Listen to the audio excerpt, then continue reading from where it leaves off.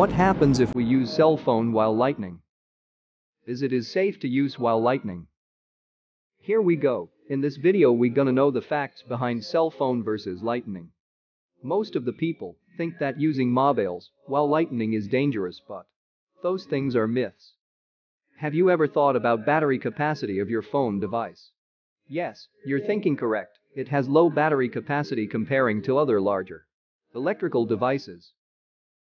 Phone is a smaller electrical appliance, so there is no chance of lightning strike on you. The electric charge associated with lightning is conducted through the air and ground along paths of least electrical resistance.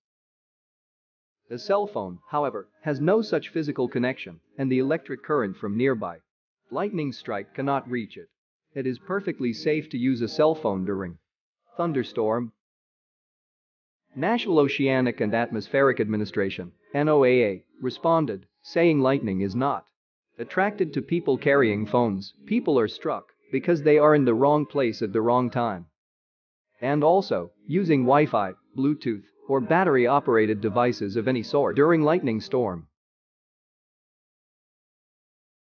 The first thing that people should understand is that nothing really attracts lightning.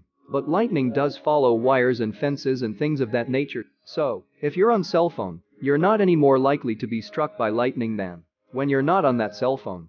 The key is, though, that you want to be in safe place so that you're not struck by. It's important to get to an enclosed shelter-like building. Lightning will not directly affect the wireless cell phones through radio waves, but lightning strikes the landlines, plugged electrical appliances, or anything that has wired connections.